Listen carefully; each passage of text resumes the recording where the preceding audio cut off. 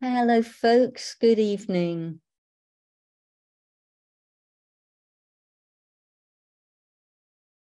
Hello, Everybody.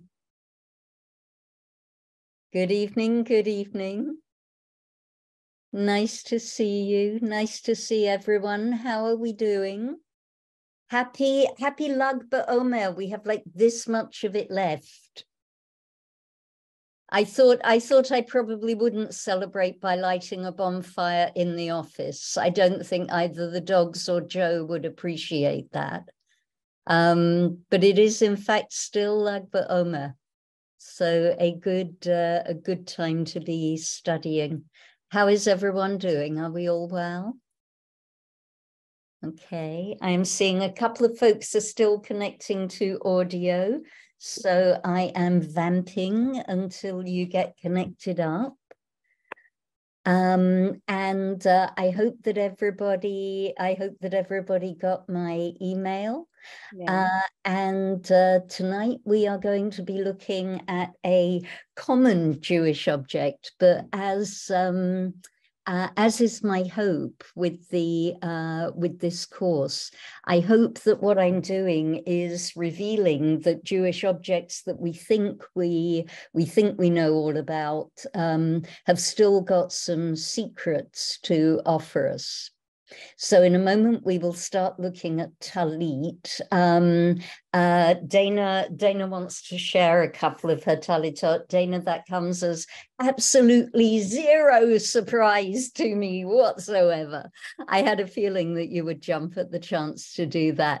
But does anyone else on the call have a Talit that they would like to share? Okay, Hal and Kathy and Liddy and Kim and Judith. Good. So we have Marvin too. Marvin too. I have a tally to show. Lovely, great, Marvin. Okay, so we probably have more Talitot tonight than we do texts, which is great. It means that we are ourselves living examples of texts. Hello, Mary Lynn, long time no see. Very nice to see you again. Mary Lynn and I got the opportunity to meet face to face at the Shabbaton last weekend, along with a couple of other people on the call. So do we have any dedications for our study tonight? It's a small enough class to go ahead and unmute and share them with your voices. Do we want to dedicate our study tonight to anyone? For a happy reason, for a sad reason, for a different reason? Just go ahead and unmute and let me know, or pop it in the chat. Kim, I see you. You are being very polite and using the hand raising apparatus. Yeah. I'd like to dedicate it to Rachel Brody. Of course. So we lift up our study tonight for Rachel Brody. Thank you. Any other dedications tonight? To Rena Friedman. Thank you, Amy. Any other dedications? Okay, so let's say the bracha for study and we can get started. Just a reminder, pardon me, guess who forgot? Oh, I actually remembered to bring in a glass of water this time. The bracha for study is the same as the bracha that we would say over Shabbat candles or any other mitzvah, except the words on the end are la'asok b'divrei Torah, to engage in words of Torah. So feel free to unmute if you would like to. You don't have to. Baruch atah Adonai Eloheinu melech haolam, asher kitshanu b'mitzvotav v'tzivanu la'asok b'divrei Torah. Fantastic. And I want to make sure that I remember to give a special shout out to Brittany, who has volunteered to be our Zoom host for the meeting. That's Brittany there. Everybody give Brittany a wave. The luxury of having somebody else host the meeting while I am teaching is still something that is new to me, and it feels like a real gift, a real luxury. So Brittany, thank you very, very much indeed. Very kind of you. And Brittany is also somebody I met on the Shabbaton last week. Okay, so I am going to share my screen. And here we have, I've tried to look in the materials for different kinds of talitot, different examples of talitot, but of course we have our own examples in the class as well. Just jiggle the screen around. Again, forgive me for actually being inside the document while I'm teaching, but if I do the fancy schmancy presentation mode, it means that I can't see any of you. And to me, that completely defeats the object of doing the teaching in the first place. The whole point is for us to be able to see each other a little bit and react to each other. I'll also be stopping the sharing from time to time so that people can share their talitot. But let's start right away with the key talit text. Thank you. Just had a quick read of the chat. Thank you so much. That is very kind. The key talit text. Who would like to be our first reader this morning? This evening. Sorry, it's morning somewhere in the world. It's probably morning where Joe is. Who would like to be our first reader? Don't be shy. I'll do it.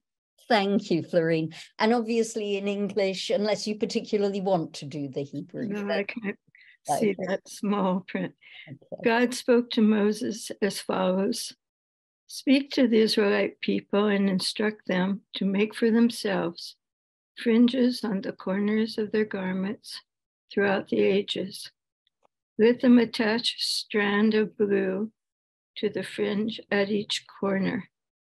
That shall be your fringe. Look at it and recall all God's mitzvot and observe them, so that you do not go straying after your heart and your eyes. Thus you shall be reminded to observe all my commandments and be holy to your God. I am God, your God. I brought you out of the land of Egypt to be your God. I, God, am your God. Thank you. Thank you, Florine. That's lovely. We don't necessarily need the biblical reference. This is quite possibly a familiar text to us. It is going to be picked up by the rabbis and put into the liturgy and comprise the third paragraph of the Shema. So we're going to say it in the morning and in the evening of every day. And in the morning, when we can see our tzitziot, because this paragraph says that you must be able to see them, which is why we wear them in the morning but not at night, we're going to kiss them. We gather them together and kiss them when we say this paragraph. Okay. So in my Chumash with Rashi class that I teach at the Ziegler School, I have a lovely group of students who are just coming up their final exam, which I am in the process of writing and setting. And I make it very clear to them right from the beginning of the class that one of the things that is going to concern our commentators is when the Torah repeats itself. The view of our commentators, the traditional view, is that Torah is a text that doesn't waste energy. Torah only really needs to say anything once. So when Torah repeats itself, something is going on. And there's a lot of repetition in this paragraph. I am happy to take one of two answers for what are the words that repeat in this paragraph. What are the repeaters? You can pop it in the chat or you can unmute and tell me.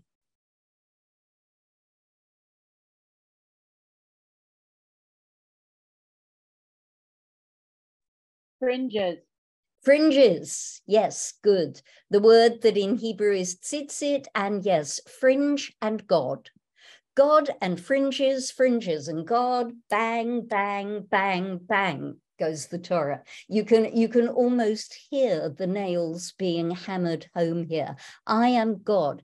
I am your God. Ani Adonai Elohechem. It repeats a little bit more in the English translation than it does in the Hebrew, but that's only because Hebrew has got multiple words for God, or that we translate as God. Yeah. So fringes and God, God and fringes.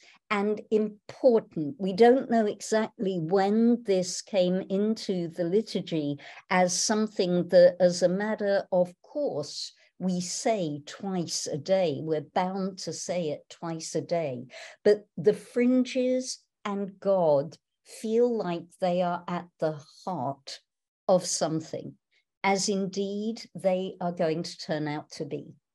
So when the rabbis come to look at this paragraph, and just a reminder that when I say the rabbis in that irritating way that rabbis have of saying the rabbis, it doesn't mean the clergy of Ikar. I mean, we are rabbis, we're very good rabbis, I happen to think, but that's not who I'm talking about. I am talking about the generation of teachers before, during, and after the destruction of the Second Temple by the Romans. And those are the rabbis who we can really credit with inventing the Judaism that we practice. I've said before, and I'll say again, Judaism has its roots in the Hebrew Bible. It draws from the Hebrew Bible, but it is not a biblical religion. It's not a biblical practice. It's a rabbinic practice. The words are here, the ideas are here, but it was the rabbis who put wheels on those ideas and made them go and turned them into the customs and the traditions that we still practice today.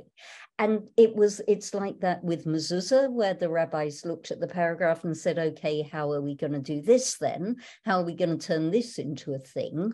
It was like that, as we saw last time we met, with the Shabbat candles, where the mitzvah of lighting Shabbat candles is not even in the Torah. The rabbis take that mitzvah and reverse engineer it back into the Torah, like they thought we wouldn't notice. Yeah, and the mitzvah of tzitzit is similar in that the rabbis looked at this text and thought, well, fringes are clearly important. We'd better make them into a thing. So the first thing that we learn about a talit, we learn in passing. The cloth of the talit is not the important bit, not initially. The important bit of a talit is the fringes. A talit with no fringes is not a talit. It's just a piece of cloth. So any piece of cloth, here we are, a strand of blue to the fringe at each corner. Do you see? Fringes on the corners of their garments. And the rabbis decide in their wisdom that a three-cornered garment, a two-cornered garment does not exist. A three-cornered garment does not merit tzitzit. The mitzvah of tzitzit comes to attach to any garment with four corners. So in theory, any pashmina that we might own, any scarf that we might own, any shirt that is, whether short or long, that has slits up the sides to give it four corners, in theory attracts the mitzvah of tzitzit. And gradually, with time, the tzitziot come to be attached to a separate garment that exists only for the purpose of carrying them. And there are two types. That is the garment that is going to be called the talit. It's related to the word tal or dew, something that lays upon something. Yeah, so the talit lays on us like the dew, and its purpose is to carry the tzitziot. Tzitziot is plural of tzitzit. Its purpose is to carry the tzitziot on each corner, and the tzitziot are there somehow to remind us of God, and in particular, God's mitzvot. Okay, so the tzitzit are the important bit. Let me just do a quick check of the chat line. When did it become a male mitzvah as it is not time dependent? Lovely, yes. So a few things in the chat line that I want to lift up. Lovely. Corners show up more in this text than you would need or expect. So the repetition is important, and that's how tzitziot end up on garments with corners. And Susan is asking, it jumps us ahead a bit, but Susan is asking, why did tzitziot originally become only a male mitzvah? So in traditional Judaism, there are some mitzvot that are thought only to apply to men. The category, and it's a somewhat permeable category, I have to be saying, although you'll accept that I've got an agenda here. The category is that mitzvot that are positive mitzvot, obligations, do this, rather than negative mitzvot, don't do that. Then those mitzvot, if they are dependent on time, are mitzvot that men and only men should be doing. Now, follow me closely here. The short answer to Susan's question is that the mitzvah of tzitzit comes to be attached to the saying of the Shema. The same with tefillin. The Shema is time dependent. You've got to say these words when you lie down and when you rise up, which comes to be understood as in the morning and in the evening.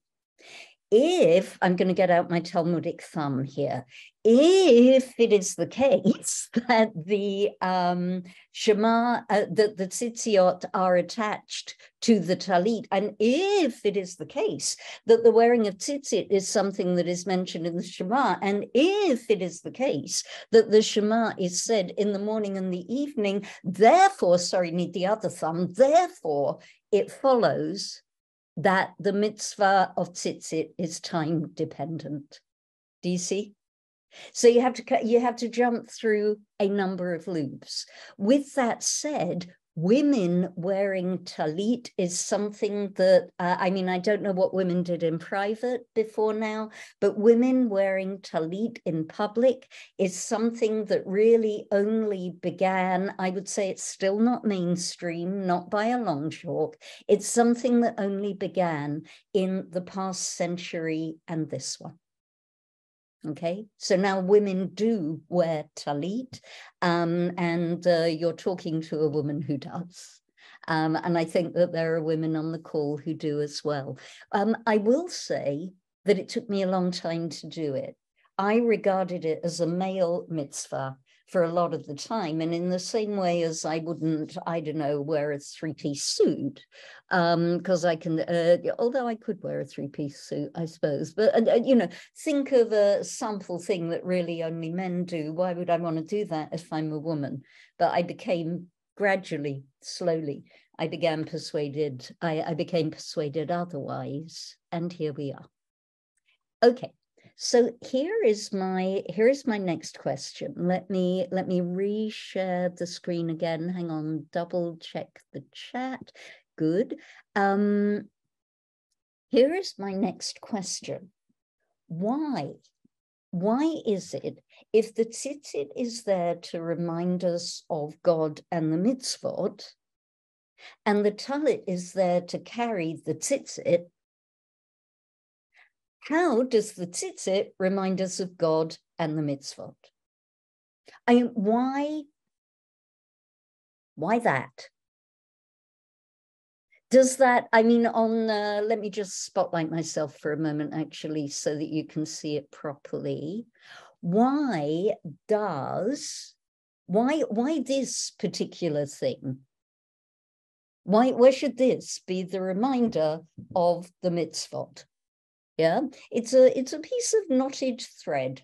Well, it's 8 threads that are knotted and wrapped in a particular configuration. Why should that, as opposed to anything else, be the thing that reminds us of the mitzvah? Has anybody ever come across, let me take the spotlight off. Has anybody ever come across tzitzit math? Tzitzit math is very, very cool. And we are going to look at it. I have a hand up from Leah and a hand up from, yes, indeed, Susan, that's correct. I have a hand up from Leah. Leah, talk to us, and then Florine. This is sort of just my conjecture that it is the umbilical cord that connects us on earth with, I'll say, God in heaven. That the two worlds get connected with the tzitzit. I see it as like it's the four poles of the tent, the four corners of the tzitzit, where the tzitzit are hanging, and they're vertical, connecting us to something above. Beautiful. Tzitzit hang down with gravity. That really is gorgeous. That really is gorgeous. Leah, at some point, if you felt like writing that up or drawing, or I don't know, if that made its way out into the world, that would be a beautiful, beautiful thing. Lovely. Florine, yeah. Oh, we can't hear you, my love. We need you to unmute. My Kabbalist teacher often referred to the four knots as the four worlds. Love. Exactly what Leah is referring to. Another version I heard in Orthodox circles was Yudke Vavke. Oh, that nice. they were the ineffable name. The ineffable name. Beautiful. So the four knots of the 1, 2, 3, except there are 5. But the four threads, maybe the 4 threads of the tzitzit. Let's rescue this. The 4 threads, yeah, because there are 4 threads. You thread them through the hole, and then they hang down, and they make a total of 8. I'm coming back to that, but the 4 threads being the 4 worlds, the 4 dimensions of reality, beautiful, or the 4 letters of God's personal name, Yud He Vav He. Lovely, lovely. So we're getting into the right kind of mindset for doing this kind of work. Let me share with you a few of the other traditional interpretations as to why it is that Davka, 4 threads knotted in a particular way, should do this job. Okay, tzitzit by numbers. Okay. The first thing that we need to know is that Hebrew letters also act as numbers, okay? Hebrew letters have a numerical value. This baby is called gematria, and you can have a great deal of fun with gematria, adding up the reason that we play with, hang on, let me, I had 2 examples and they drove into each other in my head. I'll come back to it. Okay, you'll see what I mean as we go through. So Hebrew letters each have a numerical value. Integers 1 through 10 are represented by the first 10 letters of the Hebrew alphabet, Aleph through Yud. Then the counting by 10, so 20 to 90, is represented by the next letters, and then Kuf represents 100, Resh is 200, Shin is 300, Taf is 400. And if you have all of those, you can make those into any number that you need to make it. This, by the way, is why you see Jewish years represented with those 4 letters. Taf Shin together gives us 700. And then the numbers on the end. Right now we are in Tash Pug, 5783. You get the idea, yeah? So in Torah, the word tzitzit is written tzadeh, yud, tzadeh, taf. Okay. the Rashi spelling, because it's Rashi who gives us this math, is tzadi yud taf. Do you see? He threw a yud in there. So, question, what is the numerical value of the word tzitzit?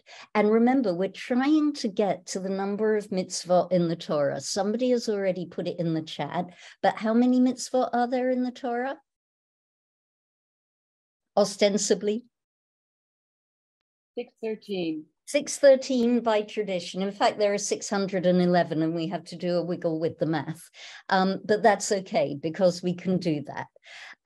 So 613. So we're aiming to get to 613 here so that the tzitzit will remind us of the mitzvot. All right, so here's how it goes. The Hebrew letter tzadeh adds up to 90. The Hebrew letter yud adds up to 10. Tzitzit gives us how much? 200.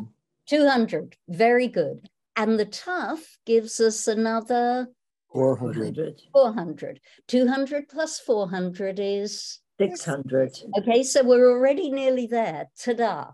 All right. How many threads, when you look at a tzitzit, I'm going to hold it up to the camera. When you look at a tzitzit head on, how many threads do you see? 8. Lovely. 608. And how many knots? 5. 5. Giving us? 613. Thank you, and I will be here all week. Okay, so that's one way of explaining how the tzitzit reminds us of all of the mitzvot, and it's lovely, right? It's on the one hand, it's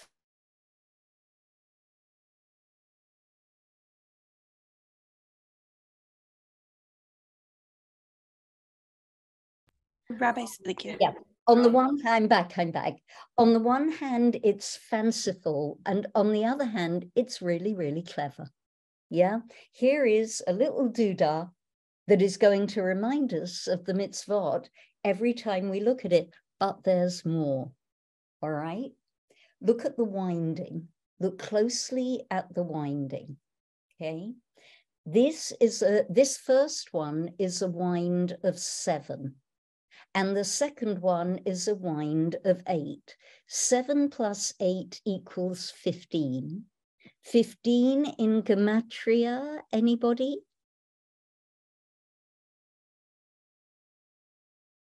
15 in gematria are the letters Yud and Hey, all right, which normally we never write out because they are the first 2 letters of God's personal name. Okay, so now we are looking for a Vav Hey. 11 is a compound of 6 Vav and 5 Hey. There is God's name, Florine. That's how you get the tetragrammaton out of the tzitziot, yeah, God's 4-letter name. All right, and not just that, but the final word, the final wind is 13 winds around, and 13 in gematria is equivalent to the word echad that we get at the end of the Shema. Aleph is 1 plus chet is 8 makes 9 plus dalet is 4 makes 13. Isn't it lovely stuff? Okay, so that's part of the secret of the tzitzit, okay? And the talit is there to hold them, and the talit is there to wrap us up in them. When we make the bracha on the talit, we'll be coming to this. It's lehitatef, it's to wrap ourselves up. Ma'atefa in modern Hebrew is an envelope. Yeah, to wrap ourselves up in the mitzvot. Florine, I see your hand. I have a question about the Hebrew where you say in Torah. Mm-hmm. I understand what Rashi is doing with the yuds twice in order to get the E sound. But in the Torah, why did they put the yud there? Why didn't they put the yud there? No, why did they put any yud there? Why did they put any hint of a vowel? Because in Torah, there are no vowels when you read Torah. Correct, but the word in the Torah text is just written away. There it is. But that's very strange. That's just how Torah spells it. Yeah. The spellings of things in Torah are very, are altogether interesting. And as you can see, they are these springboards for human beings to create meaning. You're right. It is strange. It could have been, I think you need that first yud so that you wouldn't read it something like tzetzet. Yeah. But the second yud is not there, so it's quite sneaky of Rashi to put it in. And of course, if you don't put that yud in, the numbers don't work. Yeah, so we're playing, but it's serious. Yes, absolutely, Susan. Basically, one can do anything with gematria if you manipulate it enough. Absolutely true, and that is part of the fun. Another thing that I learned while I was researching this is that apparently the words Moshe Rabbeinu, Moses, our teacher, add up to 613, and ta-da, yeah? So I tried the gematria on that multiple times. I tried it with variant spellings. I'm blowed if I can make Moshe Rabbeinu add up to 613, but if anybody can, then jolly good luck to you. That would be great. Okay, so it's playful, but it isn't. It's also clever. Yeah, it's also clever. It's also, we have this mysterious object that we can make with our hands. It's really quite straightforward. It's not at all easy to make, to fill in. But just about anybody who can tie a knot can make a tzitzit. Yeah, I made these ones. They're on my travel talit, and the ones on the talit that I wear on Shabbat in shul, you can come and take a look. The were knotted on by my sister before I came to California. So you can find all over Google. You can turn any piece of cloth with four corners into a talit, and you can knot your own tzitziot. You just need to reinforce the edges somewhat against the pulling of the knot. So the next thing to ask is, how does the making of tzitziot evolve? And for this, we need to go to Maimonides. We need to go to Rambam. You will probably have seen, us moderns will have seen tzitziot with blue. In the Torah, remember, in the Torah text, it says that you need to put a blue thread in there. Yeah, v'natnu al tzitzita kanaf petil techelet, a blue thread. Techelet is the color of the sky, azure. Yeah. So let's have somebody be Rambam just for the moment, because I want him to talk to us about the blue and the white. Somebody be Rambam for us. Marv will be Rambam. Thank you very much. Welcome in. The tassel we make on the corners of our garment from the same fabric as the garment is called tzitzit fringe, because it resembles the fringe of a person's hair. As it says, he took me by the fringe of my hair, from Yechezkel. The tassel is called white because we are commanded not to dye it. The Torah does not say how many strands should be in the tassel. Then we take the strand of wool that is dyed a sky-like color and wind it around the tassel. The strand is called techelet. The Torah does not say how many times the strand should be wound around the tassel. So the mitzvah consists of two commandments, actually. The first to create the tassel from the garment, and the second to wrap the tassel in a blue strand. The verse says both make themselves fringes and attach a strand of blue.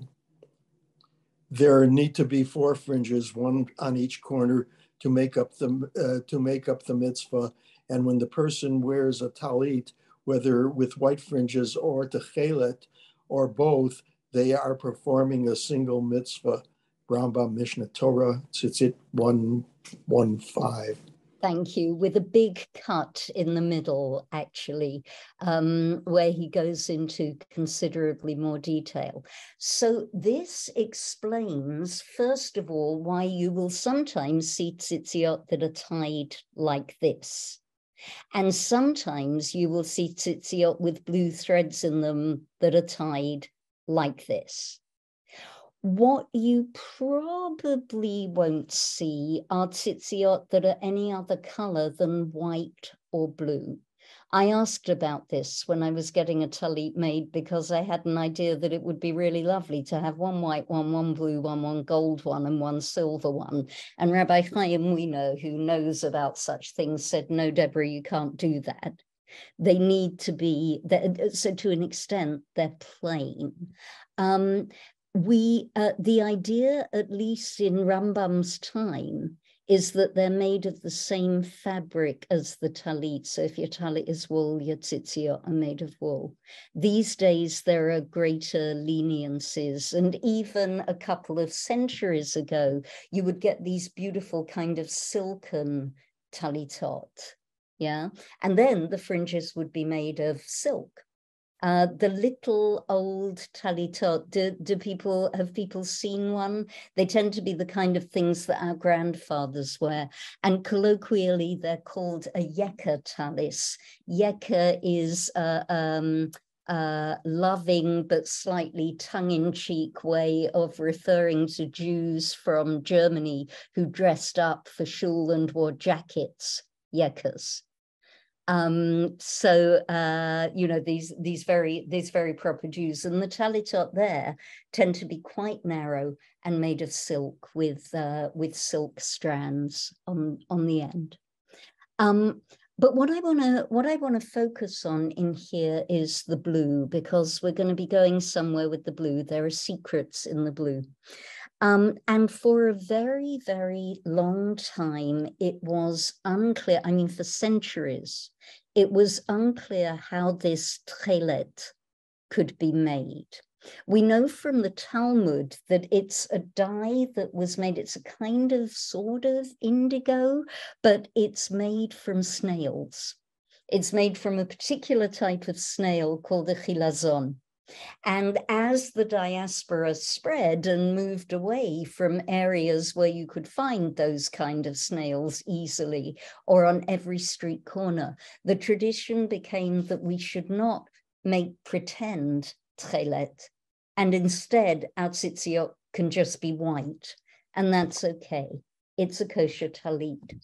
And so it was until really after the foundation of the state of Israel, when a group of people became pretty certain that they'd found the right kind of snail again. So when you order, you can now order tchelet. And when you order it, it will come from a particular, I can't remember whether it's a kibbutz or a moshav or a settlement on the West Bank. That's where they found the snails. And they are pretty certain that this is correct tchelet, kosher tchelet. And you can order, and then you can decide for yourself, are you going to wind your threads like this, or are you going to wind your threads like that? Or for whatever reason, are you going to stick with white tzitziot? So that is the position at the moment. Let me just, so I hope I've answered Rena's question. When did the requirement for blue die away?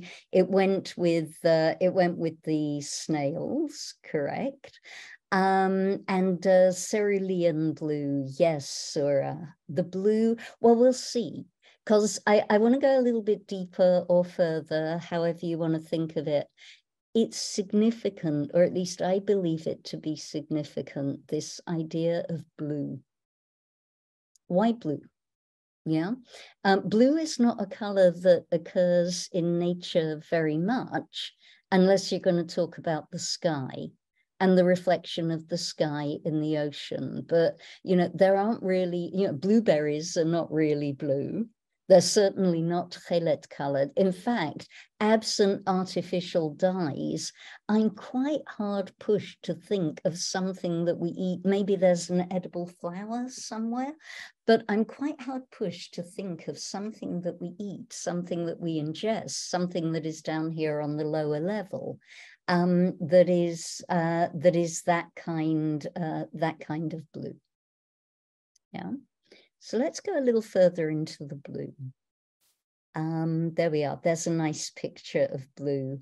One of my favorite teachings here. Please, would somebody be Rabbi Meir for us? This is a teaching from the Babylonian Talmud. I'll try to read it. Thank you. It was taught. Rabbi Meir used to ask why Techelet is different from any other color that could have been chosen. Manishtana. And the reason is that Techelet resembles the sea, and the sea resembles the firmament, and the firmament resembles the throne of glory, as it says. And under his feet there was a kind of sapphire construction, as pure as the sky itself, and also a throne which looked like a sapphire. Okay. So what does this tell us? What's Rabbi Meir teaching us about blue as distinct from any other color? What makes blue special? According to Rabbi Meir. Blue is a royal color. It's a royal color. Throne, king. Thrones and kings, okay. But specifically which king? Oh, God. Yes. Yeah, it's important, especially in the week of a coronation, you know, where they're all tootling around in their purple robes. Yeah. By the way, purple probably has some way of I wouldn't know, but it would be interesting to see how purple came to, I think it's Roman actually, how purple came to be the royal color. But anyway, okay, so blue is a color that specifically connotes or suggests God. And why is that? Why is that? Rena, I see a hand up. Yeah, I love this passage because, you know, we have a brachot to say on just seeing general beauty in the world, but there is a specific bracha to say, which I was, you know, it was such an honor to say last week when I went and I walked on the beach at sunset. We say a very specific bracha when we see the great ocean. That's true. And that conjures up, you know, the enormity of the creative potential of the divine. So for me, it's just so beautiful that the color is being associated with the sea. And that is one of the most beautiful aspects of nature that has its own blessing. Yeah. Thank you. Let me just mute you down because you have a little background noise going on there. Nobody else here? No? Okay, so it's some kind of interference, but I will mute you with love. Thank you. I mute you with love because that was a lovely thought. Look at and I want to ride on what Rena said. Look at the directions here. Yeah. So we start with the ocean. We start with the down here because at least for Rabbi Meir, it's not that the sun reflects into the sea and makes it blue. It's that we start at the bottom with the blue sea, maybe a memory of the waters of creation, because look, the next place we're going is the firmament. Remember, the firmament is that kind of diaphragm in the sky that is holding the water of the sky away from the earth. That's the rakia, that's the firmament. So we're going up. Blue takes us up. Blue is an ascending color. We go from the sea to the sky. We go from the sky to above the sky to the throne of glory. And this reference to the sapphire pavement, which is from that very strange episode in Exodus when where prophets actually go up and have dinner with God in the Mount Sinai narrative. The floor of heaven is blue. The sky is blue because we're seeing the floor of heaven. And we're going up and up and up. It's almost you take a balloon ride in here. So, Florine, let me take the question or comment. Unmute. I see this as a reflection of the lower world, reflecting the upper world. Lovely. The potentiality to do that. Yes, indeed. So according to Rabbi Meir, if you had him here and could sit him down and talk to him, and you were to ask him, okay, Rabbi Meir, thank you for your thoughts about Tchelet, but why do I need that in my tzitzit? Why can't I have a green tzitzit or a brown tzitzit? Why do I need, what does Tchelet with your associations add to my tzitzit and the job that the tzitzit are doing? Why does the Torah say that the thread has to be a blue thread, according to Rabbi Meir?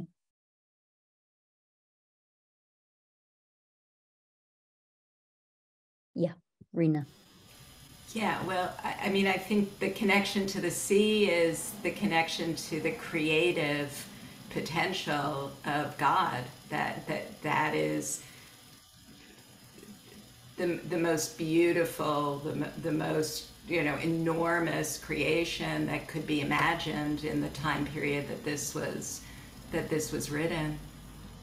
That's lovely, and therefore, when you have a tzitzit in your hand, when you're holding your tzitziot in your hand with their blue threads, or at least their imagined blue threads, you're on that elevator.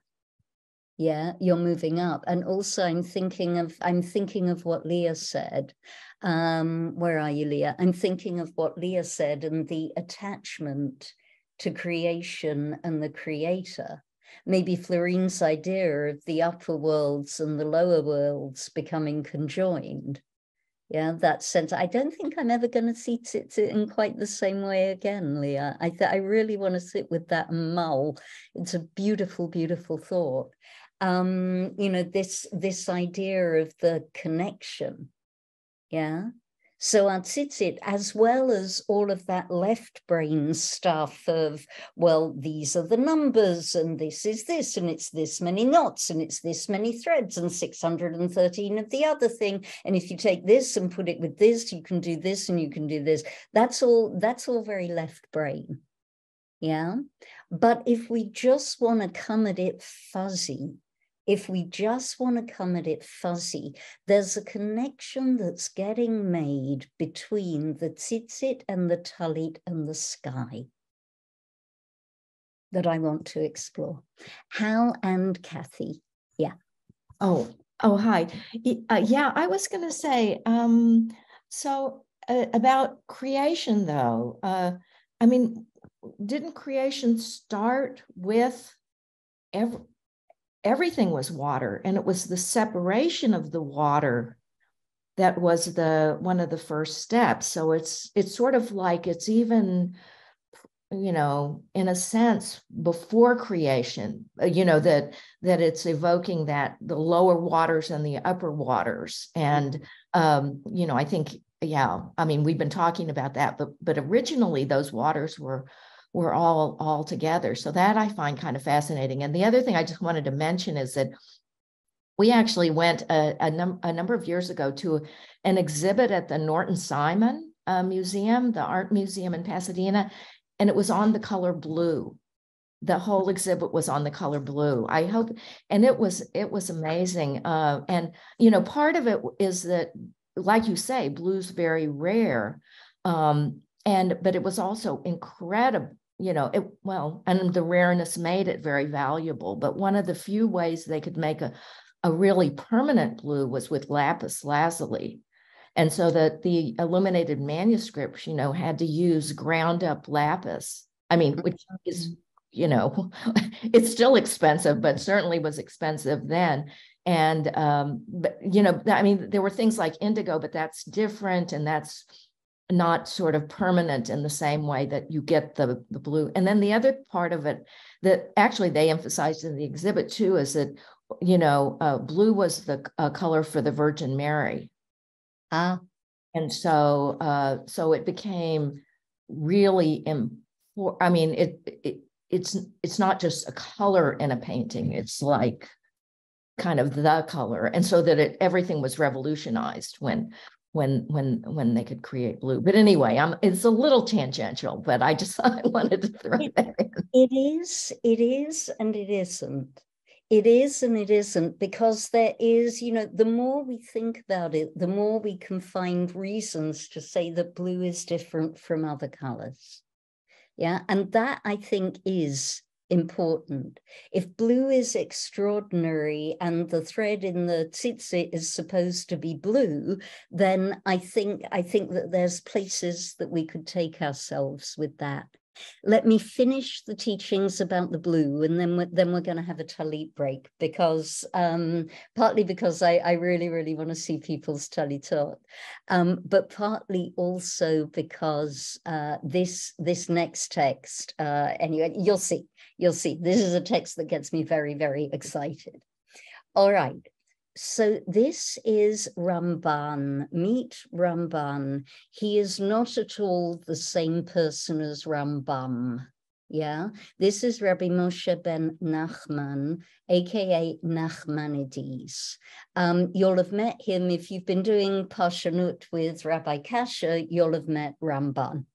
Okay, Rambam, Maimonides, is a doctor and a philosopher and a thinker and an Aristotelian, and thinks in categories. Not this guy. This guy, although he is also a medical doctor, interestingly, this guy is a mystic. He's an early Kabbalist. He was taught Kabbalah by his teacher, who was called Isaac the Blind. Whenever you have somebody who's blind in the world, this suggestion of additional dimensions of insight. So Ramban was taught by Isaac the Blind, and Ramban's commentary on the Torah is very strongly Kabbalistic, to the point where he'll be in the middle of a thought and then he'll suddenly say, oh, you know what, I can't talk to you about that. That I got to stop here. Yes, we're getting into stuff that is not for people who are reading Torah commentary, and he does that quite a lot. But this is what he's got to say about Tchelet. So let's have somebody read this and see what layers it adds to our understanding of Tchelet. Do we have a voice to be Ramban? I can read it. Thank you.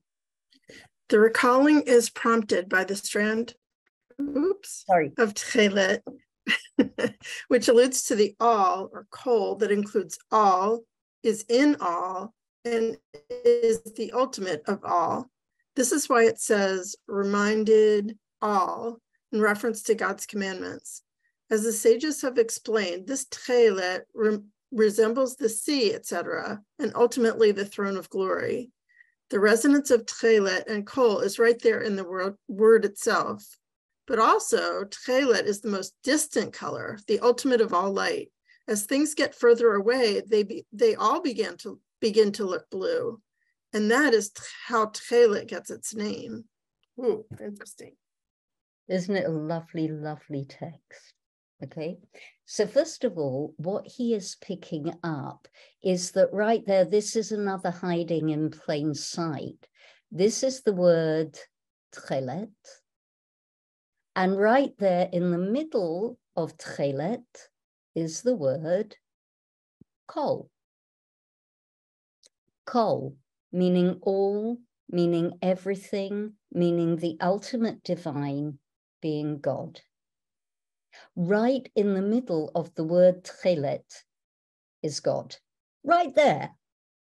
Yeah, just sitting underneath our noses all this time. Yeah. So the strand of tchelet is not only referring to creation, although creation is magnificent. It's not referring only to the floor of heaven. The floor of heaven is magnificent. It is referring, the strand of tchelet is there to remind us of absolutely everything that is, the ultimate of all. Yeah. So the resonance, as he says, the resonance of tchelet and kol is right there in the word itself. In other words, God is colored blue. If God has a color, the color is blue. Yeah. And that might be why there are so few blue things in the natural world. And by the way, that might also be how the Virgin Mary ends up being dressed in blue. Yeah, if we can think about God as having a color. The color of God is blue. Yeah, it's the divine color. And also, because this second thought is just as good as the first one, I think, it's the most distant color. It's what Rena was saying in the chat. It's the peak of the rainbow, the middle of the rainbow, the peak of the rainbow. And then this gorgeous thought that as things get further away, they all begin to look blue. Yeah, so tchelet is the color of perspective as well. Yeah, and that is how tchelet gets its name. Leah, yeah. I don't exactly agree, because it is most distant in the sky, but look at your wrist. Our blood is blue. Everybody must have known this. Everybody. So let me offer an understanding of the word nefesh that I learned from my teacher, whose yahrzeit is coming up. He was called Rafel Lowy. We know that the word nefesh, we think of the word nefesh as meaning soul, right? It's one of the Hebrew words for soul. Yeah. Oh, lovely, lovely things coming into the chat there. Keep them coming, keep them coming. The word nefesh is one of the Hebrew words for soul. There are other words. There is nefesh, there is ruach, there is neshama, there is chaya, there is yechidah. There are multiple words for soul. Nefesh, in the ancient understanding, was the part of your soul that lived in your body, that flowed in your bloodstream. In other words, the distinction between the physical and the spiritual wasn't being drawn in the same place. There was a dimension of your soul that kept you alive, that went round and round in your body. So it does make sense that the blood should be blue. Yeah, that when we look at it, we see blue. And I reckon we could go to very interesting places as well. You know, if you spill it, then it turns red. Yeah. Interesting. Very, very interesting. Okay, so the element of the divine in our body, also blue. Lovely, lovely, lovely, lovely. Okay, talit break. Talit break. Thank you, Rena. Talit break. Who's got a talit that they want to bring on the call? Put your hand up. Rena, I can hear that it's you. Rena has one, Florina has one. Okay, this class might run a little long, but I feel that this exchanging is really important. My goodness, what a lot of us there are. Rena, let me start with you because there is noise behind you. So I don't know. We just have a bad transmission, so okay. it's completely quiet here. All right. Let me start. No dogs, no spouses, nothing. Okay. This talit, if everyone can see, was a gift to me from my mother when she had her adult bat mitzvah in her 60s, Zichronah Livracha. And we found an artist, a Jewish craftswoman, so this is a unique piece. It's woven. The green color is because I inherited my green eyes from my mother. So not only do I remember her, that she gave this to me when she studied for several years for her bat mitzvah, but to me, it represents the evolution of Jewish spirituality. And every time I wear it, I feel that very deeply. My mother was not permitted a bat mitzvah when she was a young girl. When I was a young girl turning into a woman, I was not allowed on the bima over Shabbos. I was not allowed to touch a Torah scroll. I was permitted to chant Haftarah before Shabbat came in. And you have to have the context here. I was 6 when the first female rabbi in the United States was ordained. I was in college when the first conservative female rabbi was ordained. And I was 8 when a woman in this country could obtain a credit card without a co-signature from her father or her husband. So when I wrap myself in this talit, I feel the evolution of our consciousness, and I also feel how special it is that my daughter is of a different generation, and this is her lineage and her legacy. Beautiful. Thank you, Rena. Thank you. Thank you. Let me unpin you. Somebody else. I'm just gonna go around my screen. I see hands up. Susan, let me go to Susan. I'm just gonna go across the top row of my screen. Susan. It isn't actually Susan, it's me. It's you, Mark. Yes. And this is the talit that I made myself. This is the atara. It is a cross stitch of some sort, and in each corner, this one has my name, Moshe Hersh. Wow! And I did the tzitzit myself. This one, what does it say? It's just a design. It's a Star of David, and let's see what's in the next corner. Another Star of David, and in the last corner, it's a Keser Torah, the crown of the Torah. And I did this myself. I took the fabric I bought, but I frayed the edges and tied the knots like a regular talit. Wow. And I made this myself. Thank you. I hope that this is inspiring, by the way, for people.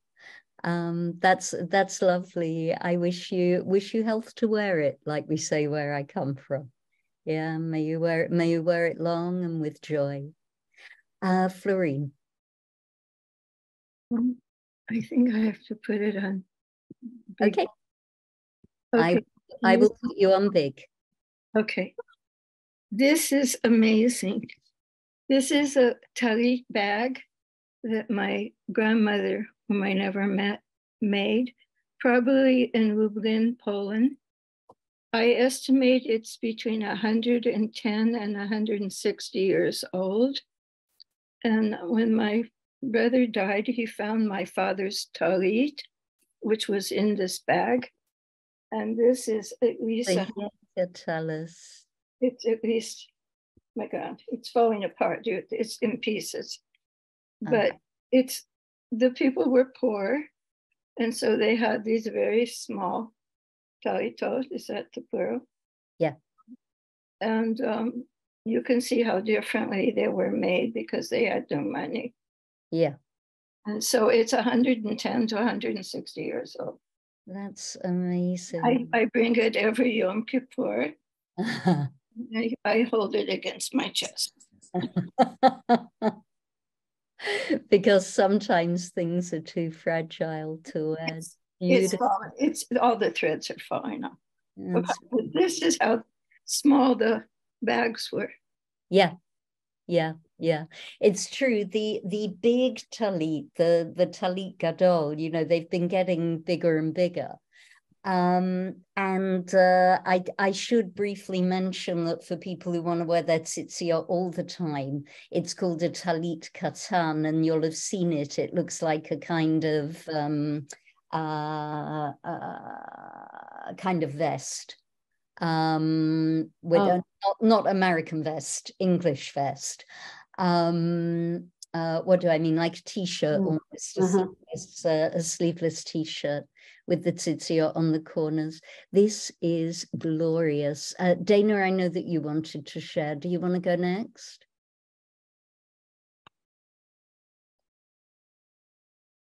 Oh, I had to laugh. As Rabbi Silva has mentioned, I do own several talits.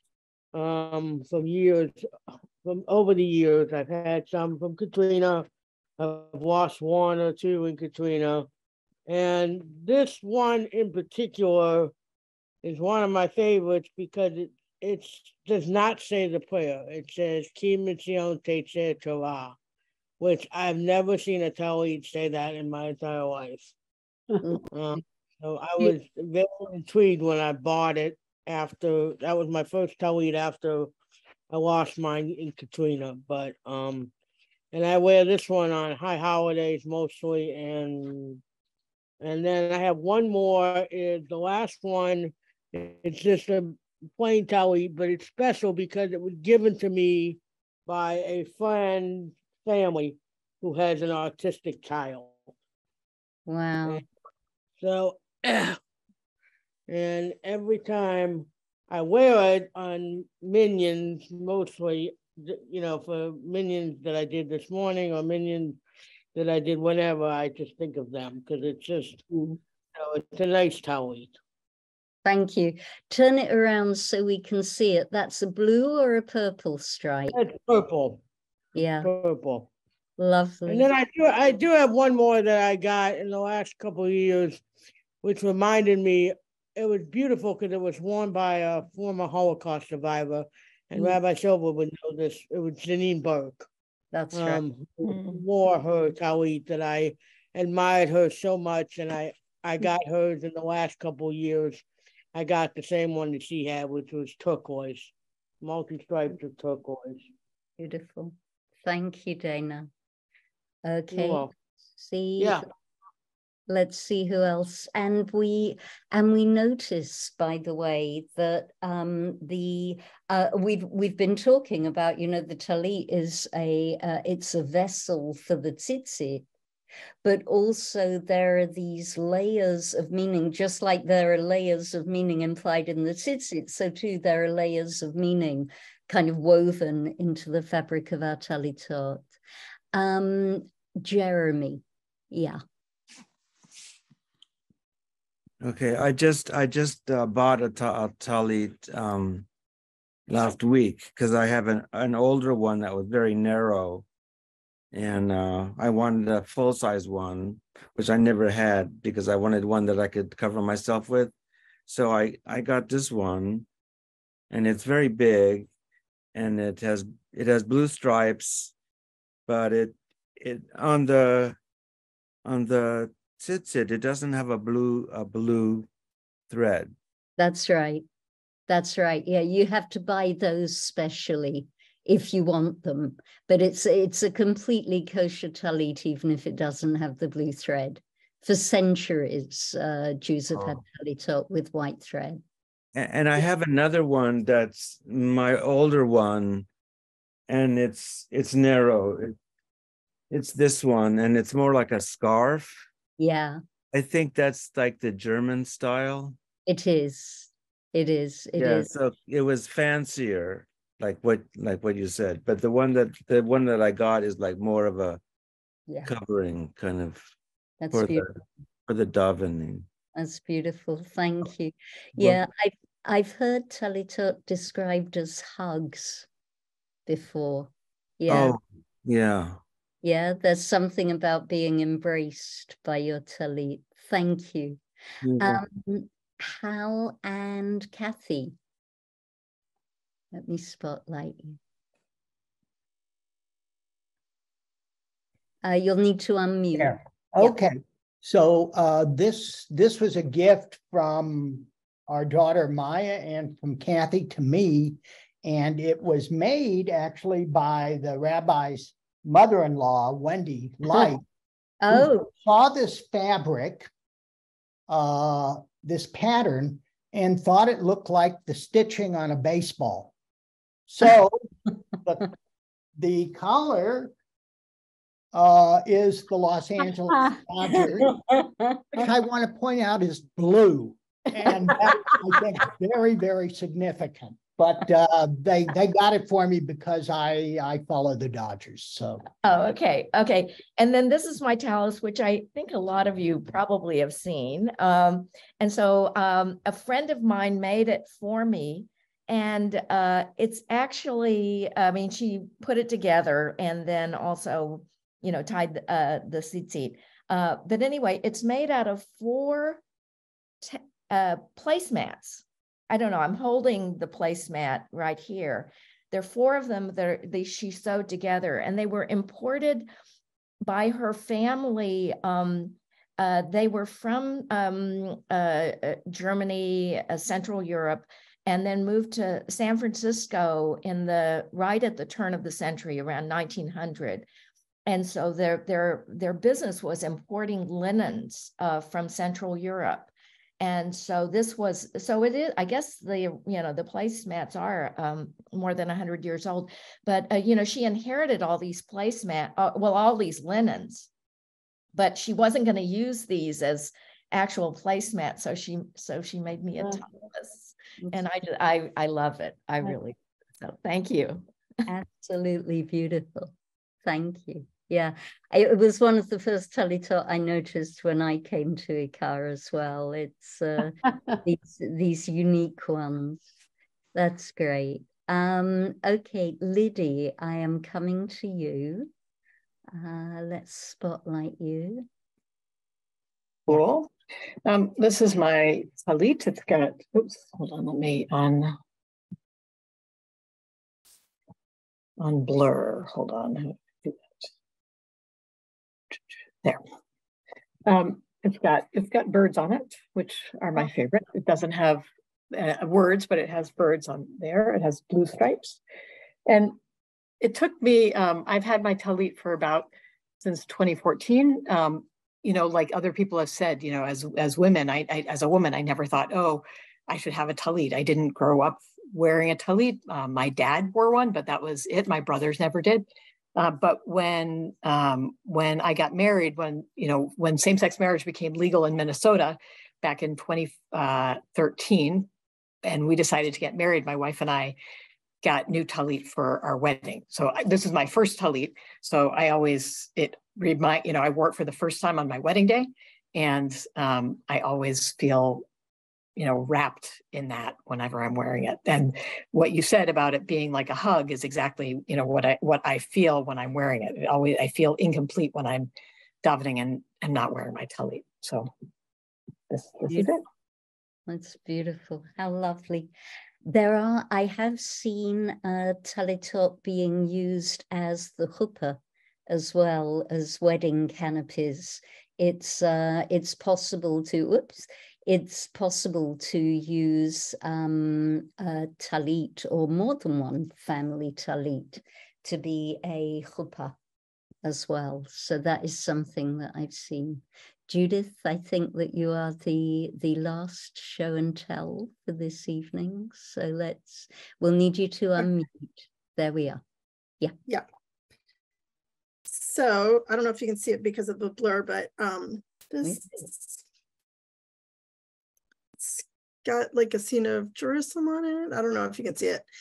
Anyway, when I first moved to Israel, I bought talitot for both of my parents.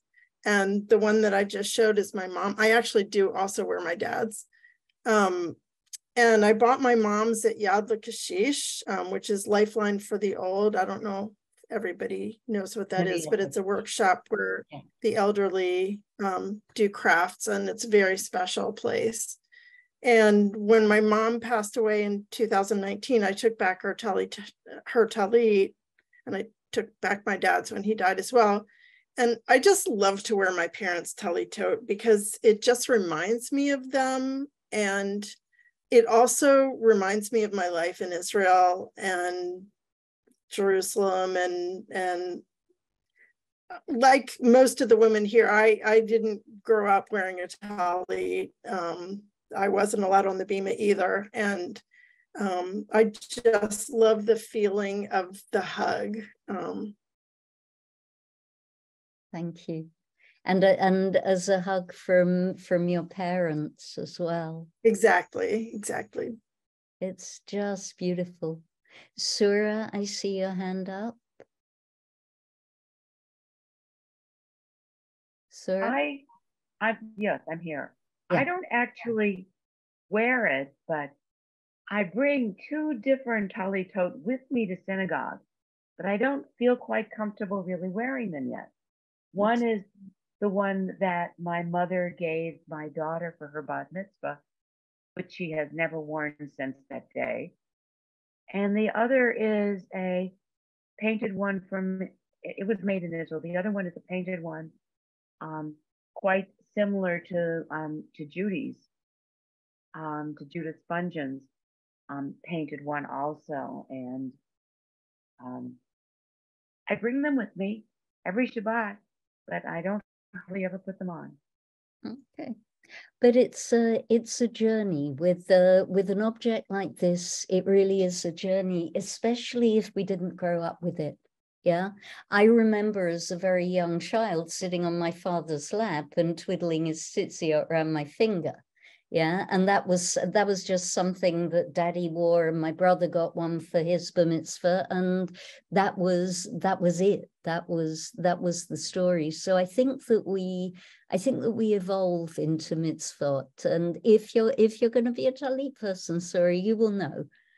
The time will be right. There will be a day, there will be a morning where it will be right for you to wear a talit or not. It might be that it's not for you. It might be that there are gifts. But yeah, we evolve into these objects are journeys for us. Okay, so let me summarize where we've got to. Let me pull together some threads, you'll pardon the pun, because we have one more text that I want to do, and then it's a biggie, and then I want to finish with a poem. So we've established that, at least according to the tradition, the talit is a vehicle for the tzitziot. But we have seen that as soon as you put tzitziot on a 4-cornered piece of cloth, then the cloth acquires meaning as well. I think that these days we cannot separate the significance of a talit from the significance of the tzitzit. It's all one. We wrap ourselves in it.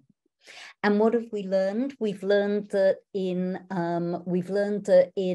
both a left brain way and a right brain way, these tzitziot represent the divine or a connection with the divine.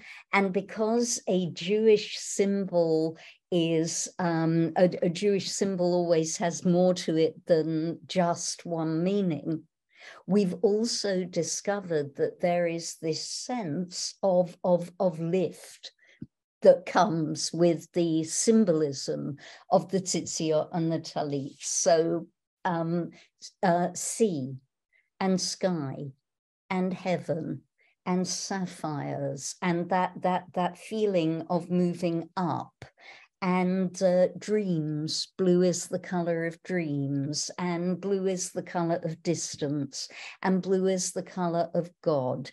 And all of that is packed into the symbolism of the talit, as well as the personal symbolism to us, whether it be Dodgers, whether it be wedding, whether it be parents, whether it be history. Yeah, so they become extraordinarily resonant Jewish objects for us, which is why I want to go next to, and penultimately, to the idea that when you put on a talit, there is a kavanah. Have people come across this this word kavanah before? It has a few meanings, okay?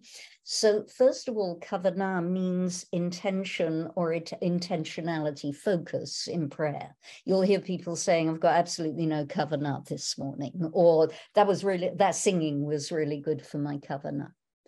But it's also regarded as a good habit and meritorious that when you're about to perform a mitzvah, you think yourself into it a little bit first.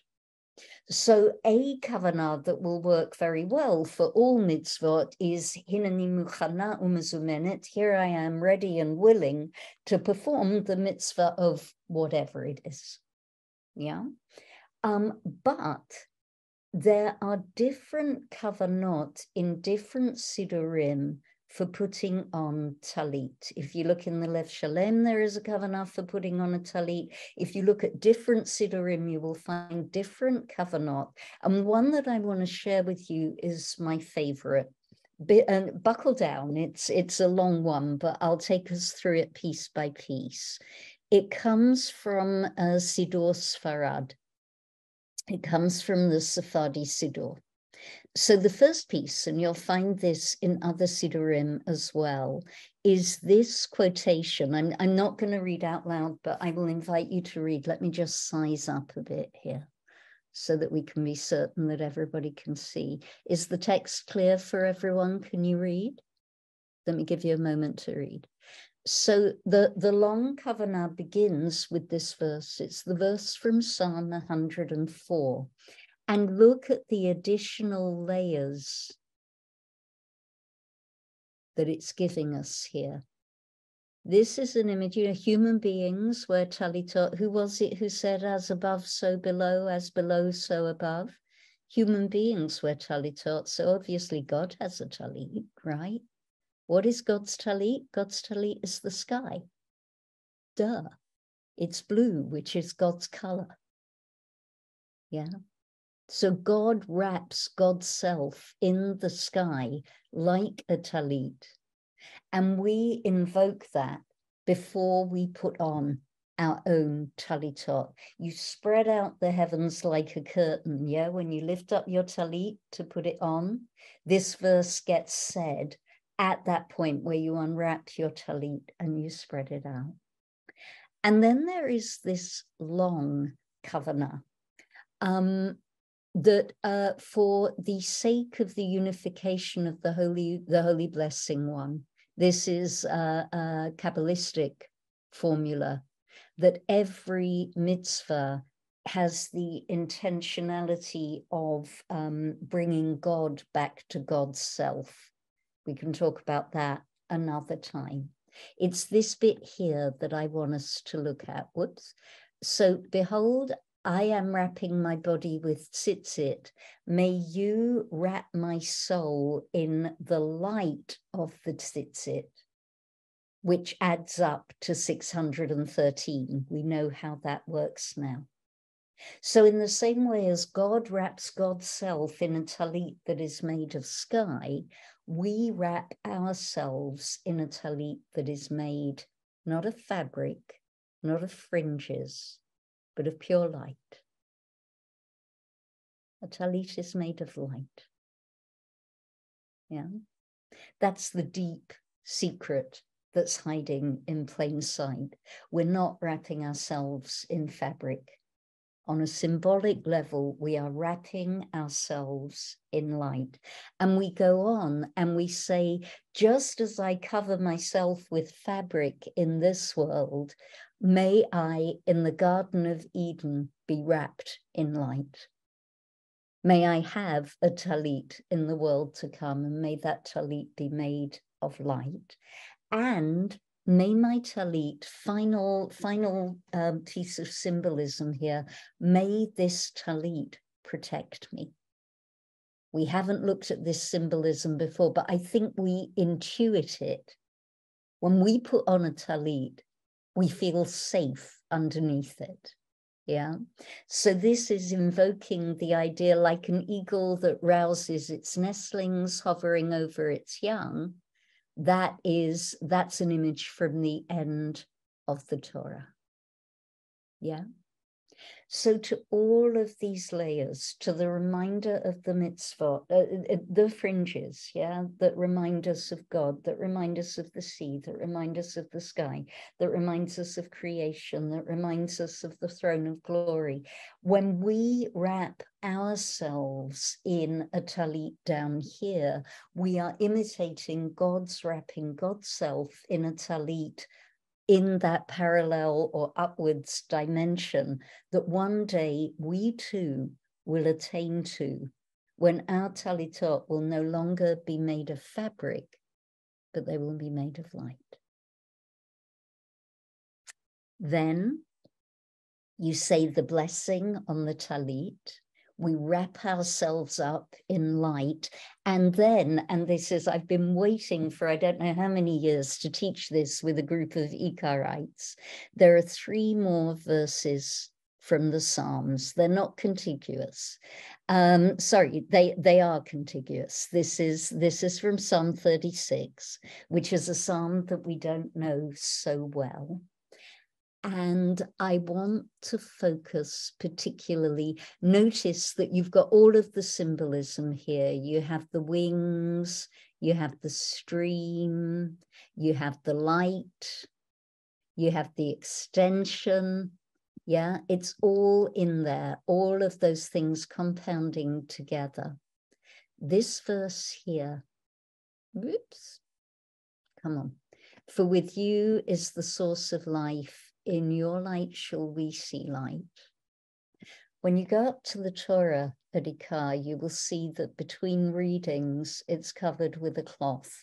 This is what is embroidered on that cloth.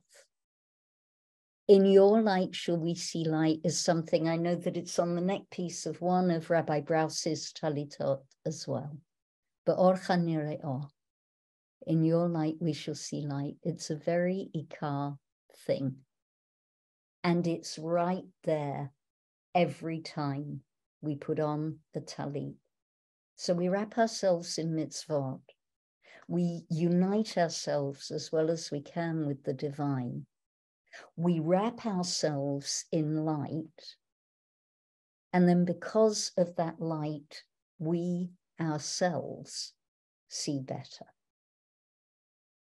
And that's all there on subliminal levels. That is all there when we wrap ourselves in our talitot. Okay, let me stop sharing and take a look at the chat. Yeah, I can, what I'm going to do with the texts, Kim, that light then is the Ikar logo, I think it is. What I'm going to do with the texts, Kim, is I'm gonna put them in the database. Ikar has a database, and I will put them in that. Or drop me a line, and I will email the texts. Okay. Let me make a note. It's just easier for me to email that. It's on my list to do tomorrow. Okay, so yeah, I think that the light is indeed the Ikar logo, and kanaf, the corners of the talitot, on the corners on the kanaf, you need to put a tzitzit. It's also, kanaf is also the word for wing. Yeah, they're the same word in Hebrew. Yeah, so a talit is like wings, right? Final thoughts, final questions. I have a poem I want us to finish with, and then we're going to count the Omer. But any final thoughts, final questions? So once again, let me draw the threads together. Yeah, when we put on a talit, there are so many things going on. There are so many layers that are happening. Remember the word talit from tal. Yes, lying on something. So lying on us when we put on our talit, other whole system of mitzvot, and the color of the sea, and the color of the sky, and the process of creation, and light, and God, and protection, and the wish that we will continue to be clothed in light. It just, like the color blue, things get bluer as they get further and further away. Like the color blue, the talit just goes on and on and on. Let me share a poem to close. Here is a poem that I absolutely wish I'd written, but I didn't write it. It's written by the Israeli poet Yehuda Amichai. Would somebody like to read?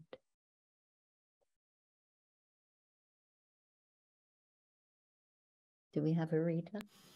Yeah, I'll read. I love Amichai. Okay, but we still have static, but we can bear with it, can't we? Then I won't. No, it's okay. No, I don't want to shut you down. No. There's the words are the words.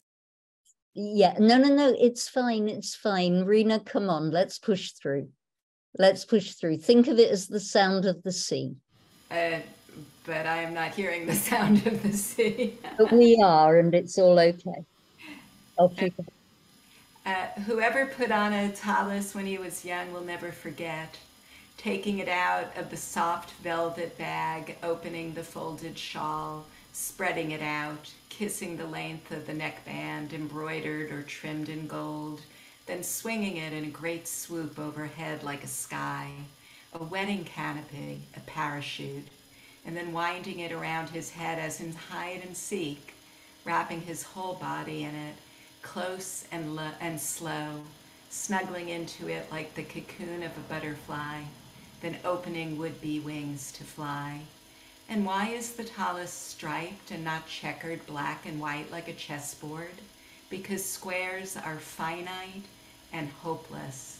Stripes come from infinity, and to infinity they go like airport runways where angels land and take off. Whoever has put on a tallis will never forget. When he comes out of a swimming pool or the sea, he wraps himself in a large towel, spreads it out again over his head, and again snuggles into it close and slow, still shivering a little, and he laughs and blesses.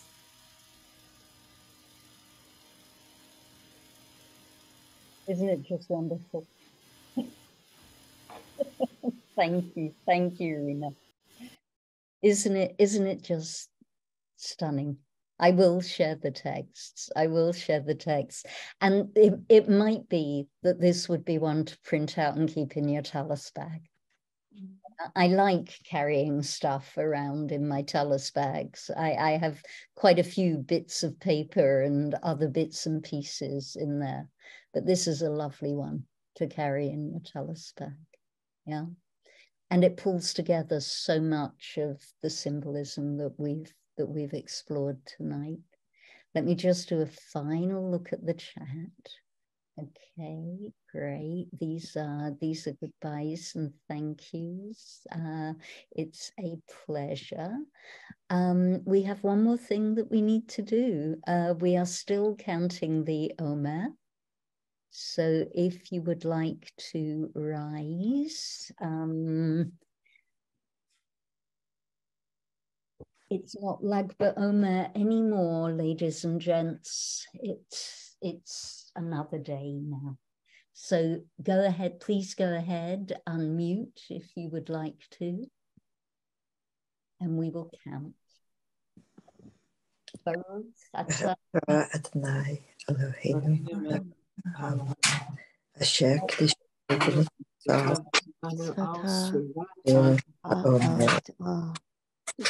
Yom 34 Yom, Shehem 4 Shavuot v'Shisha Yamim.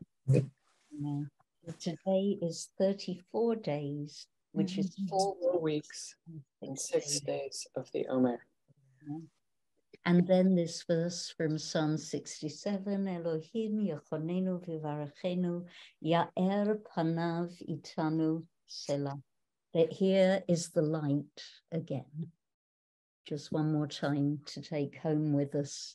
Ya'er Panav, may God's face shine with light. So there's the light to take home with us this evening. Thank you so much to everyone for coming. And I will see you again next week. I will send the texts. Do you want me to just take a look at my running order and share what we're going to be looking at next time? Because I can do that. I don't carry that one in my head, so bear with me for just a minute. This should not take very long.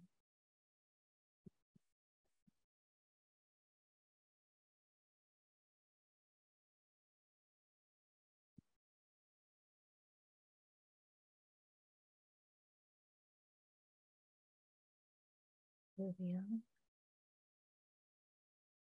Next time we're going to look at challah. A rabbi should not have favorites, right? It's a given that a rabbi should not have favorites, but challah is my favorite session in this series. So I'm really looking forward to sharing it with you. And I will see you next week.